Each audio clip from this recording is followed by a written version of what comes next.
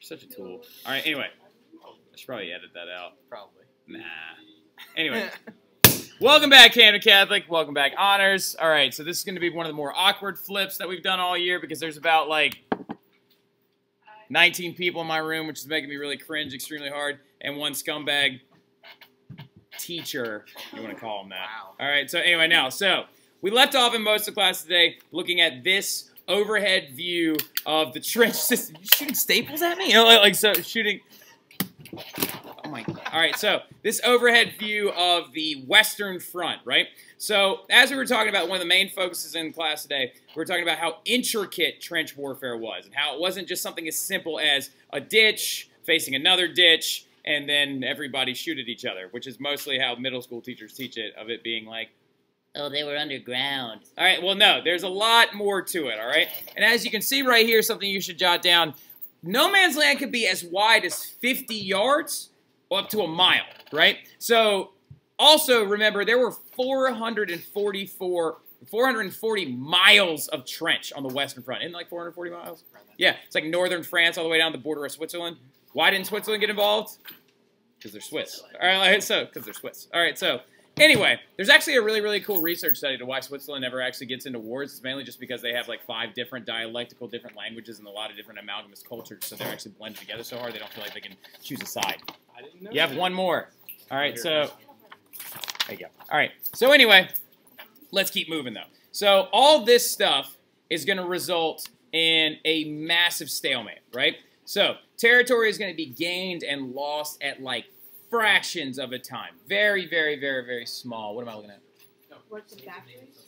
It's wrong. All right, so anyway, now, so during the trench warfare, though, massive stalemate, particularly on the Western Front. Ironically enough, there was not much of a stalemate on the Eastern Front whatsoever, because the Germans were absolutely mushing the ever-loving daylights out of the Russians, mainly due to the fact the Russians were so poor. All right, the Russians had no money, and they also had a very inferior industrial system. So they ended up just going, and just destroying them royally. All right, so anyway, now, territory, though, is going to be gained and lost at yards at a time, causing, however, massively catastrophic human costs. When we started this entire, unit, we talked about how 40 million died in World War I, which is an egregious number compared to the Napoleonic era, the U.S. Civil War, the 7 Years' War, many of the wars that actually had come before it, right? So, not to mention the fact, too, that there were massive losses incurred due to the fact that no one was prepared for a war like this one. It was, you're such a tool. It was post-industrial, right? And so no one really knew how to fight it. The trenches were a reaction to the machine gun, and a way that people believed they were going to be able to win this war was from this call called going over the top, where people would literally blow a whistle and you would charge out into no man's land, which no man's land, of course, is filled with a lot of hazards. The biggest of them being landmines, dead bodies, down planes, barbed wire is another one as well, all right? We talked about the landmines today and how they were planted from underneath, right? So the human cost during these is going to be absolutely catastrophic, right? To break stalemates, both sides are going to attack very, very aggressively, Central and Allies anyway. And the biggest battles that you can actually reference back to in World War I are particularly like the Battle of the Somme. All right, so the Battle of the Somme is a massive one where over 1 million people were killed in the matter of about 5 hours. And that's where the first tanks are going to make their debut. Then another one is Verdun, France, where massive trenches were extended in this thing called the Race to the Sea, right? 500,000 are going to be killed or missing in Verdun, France. In Verdun, France, you still have to actually, you can go see where some of the old trenches are, old artillery shells, and the Tomb of the Unknown Soldier for World War I is in Verdun, France, which actually I can show you a picture of really, really fast. I'm not going to use yours, you tool. Unknown Soldier Memorial, Verdun, France. So in Verdun, France, so many people were actually killed that the Douaumont ossuary was actually going to be built, which is actually the Tomb of the Unknown Soldier, which has a massive, massive, massive gravesite, but also inside of the big obelisk in the back are piles on piles on piles on piles of bones. Where are they? Yeah, I don't want to look at your picture on this flip. That's stupid. Soldier Bones, France. I know. We talked about this already. All right, so... Oh, here we go. just giant piles inside of this Dumont ossuary. Inside the building itself, there are just piles on piles of bones that they actually found in Verdun in France, which is absolutely terrifying when you think about it.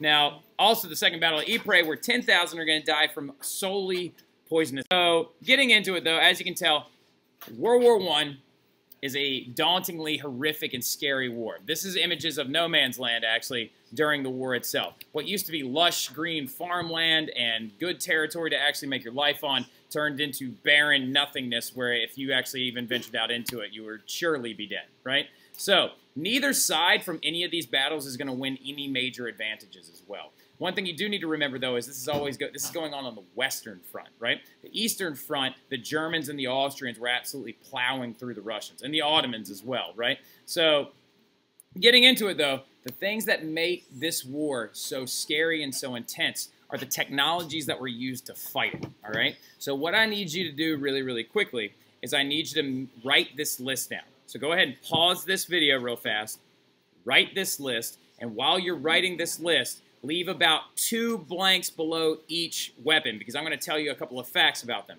Because on your final, you might need to list them. All right, so not all of them, but a select number of weapons. All right, so I'm gonna let you pause it, do your thing.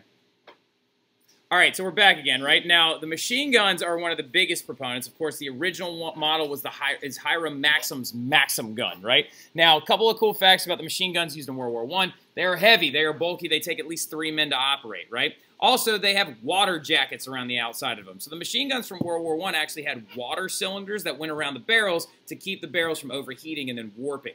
Now, if you accidentally ran out of water inside of it, what'd you have to do, Zach, if you ran out of water for the gun? Yeah, you got pee in it. And again, I would have stage fright. I can guarantee you that I would have to be like, huh? Not in a pool, you sicko. Oh, like, hey, you sicko? Everybody, Natalie, we know what she does over the summers. Like, so, I didn't say your last name, so it doesn't really count. All right, so anyway, now, but, no, you would have to actually pee in the gun, which is really messed up. Now, anyway, fun fact, though, the World War I machine guns would also fire on average of about 200 rounds per minute, which is actually Bush League by comparison to a modern machine gun. However, it's still crazy intense when you think about war technology up to this point. Yeah, exactly. Then the biggest one, the next one, artillery shells and artillery in general, right? So this is what artillery looks like, all right? A lot of kids every single year never really know what artillery looks like, but these are artillery guns. The one on the right there is actually known as Dicke Bertha, which is German for Big Bertha. Created by a guy, I can't remember his name, but he named the gun after his wife, which I feel like many women would take as an insult. All right, so that particular gun could fire over a mile, and the way that these things work is, as you can see, this man is standing next to an artillery gun right here. They're basically like giant guns. They're cannons, but instead of using a cannonball, they use a shell. And when the shell impacts the ground, it explodes. There are actually a lot of unexploded artillery shells in World War I fields today. If you want to actually plow a field in France, you have to call the government, and they send an armored tractor to come out there and do it for you so you don't end up killing yourself. Isn't that crazy? I know, in a first world country, that's what's scary about it. Then, like, not to mention the fact, too, that that weapon right there, that weapon caused the most deaths in World War I. Artillery shells claimed the lives of, I think it's like something like 15% of all deaths in World War I was from artillery shells, right? So, and then going back, oh, grenades! Grenades are one of my favorite weapons. So, first of all, grenade, from the French word grenade, which is French for pomegranate, all right? So grenades are named pomegranates because what happens when you split open a pomegranate? Oh, little seeds come out, because that is what kills you when it comes to a grenade. It's the shrapnel. It's the pieces of the item itself. It's not the explosion, right? Grenades came in very handy, particularly for Americans, due to the sports that we played in our leisure time as well. Americans have sports like baseball, football, things like that. So we had the ability to throw a grenade much further, and that's why we designed ours in that style, which is called a pineapple-style grenade. Whereas the Europeans would design theirs with sticks on them, in particular the Germans, when they called them potato mashers, is what the slang that American soldiers would actually use to reference them. So that's a grenade, right? Then going into it, then you got poison gas, particularly mustard gas. Now, I don't have a picture of poison gas itself. Nerve gas is a modern thing. But poison gas and gas masks were a major influence in World War I. You had 3 types of gas from World War I. Chlorine, mustard, and phosgene. Phosgene spelled Phosgene. which is the most deadly out of all of them, but was only really used in like late 1917 going into 1918 because they had just developed it. The scary part about phosgene, apparently it smells like musty hay, and so if you smell it, you're pretty much dead in 48 hours. Because it would actually cause massive amounts of internal organ failure and bleeding as well. Pol Pot? Pol Pot used a lot of stuff. Well, chlorine gas, the thing about chlorine gas is if you use chlorine gas, it doesn't actually kill you. Chlorine gas just hurts a lot. It causes blisters when you inhale it. And like, so like parts of your body would swell up, fill with pus and things like that. What's the one that was the Japanese subway attacks? I don't know. You might need to look that one up. Now, anyway, so here's the other thing, though. The mustard gas is the most common one. So mustard gas, named that because of its yellow tinge, all right? First thing it does to you whenever it hits you, causes you to go blind. Your ocular cavities start to bleed, right? And then what ends up happening, the reason why that happens is because it's an area of major amounts of blood flow, right? So mustard gas, sarin gas, yeah. So mustard gas causes your blood vessels to dilate so severely as they try to basically gasp for air that it causes massive amounts of internal bleeding, all right? So you basically then end up drowning to death in your own blood. Isn't that nice? Because the bronchial tubes inside of your lungs open up to try and grab it more oxygen, and it just streams blood out into your lungs, and then you end up dry drowning on land. That's poison gas. Now, the Allies and the Central Powers are also going to develop gas masks to try and circumvent these things, which is a genius idea. The original gas mask was just pee on a piece of cloth and shove it on your face, because the ammonia in your urine would actually counteract the gas. Oh, that's great. Yeah, you know. Trench warfare, of course, is another like technology. The trenches are going to become much more efficient as time goes on. Tanks are a big one as well. Now, do I have a picture of tanks? Yes. Right here is the Mark I tank, right? The Mark I tank is a British design. The very first tanks didn't even have guns on them. The very first one only traveled at 5 miles an hour, and it was called Little Willie. And it was just a device to try, it was a big metal box to get you from one trench to the other without dying. That's almost as slow as you are. Thought you were going to make another joke that was going to be super inappropriate, and I was going to have to, like, blank it out on, like, the...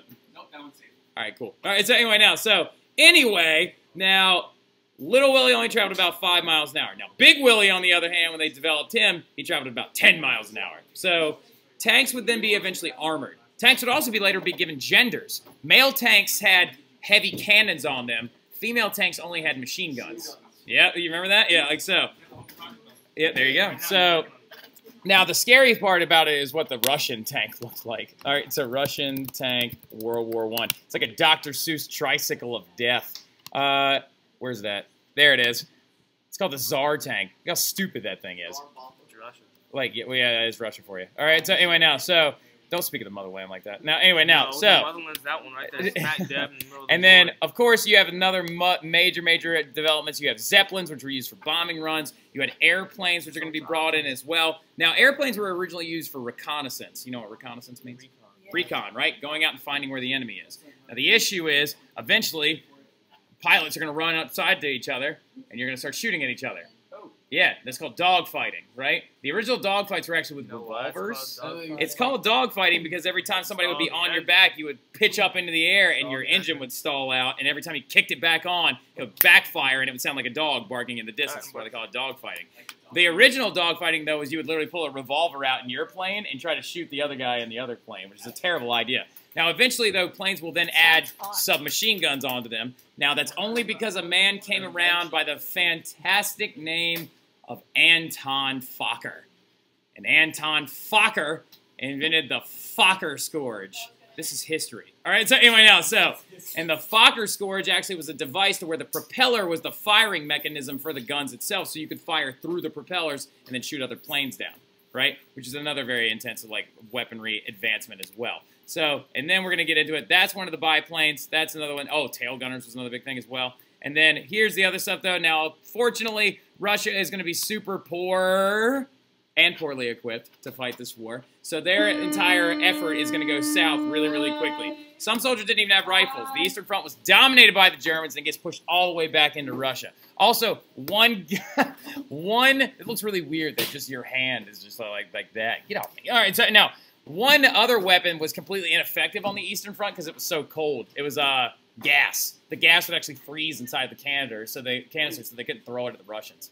And the Russians didn't have gas because they were so poor. All right, so they did have bomb dogs. That was really messed up. Bomb dogs was the thing the Germans used where they would actually strap an explosive to a German Shepherd and send the dog out there. Now, the Balkan states like Bulgaria are going to join the Central Powers to try and defeat Serbia. And then, of course, you can jot this little sub down. The Ottomans are going to join, it's supposed to say 1915, not 1914. But they're going to actually join up officially in 1915.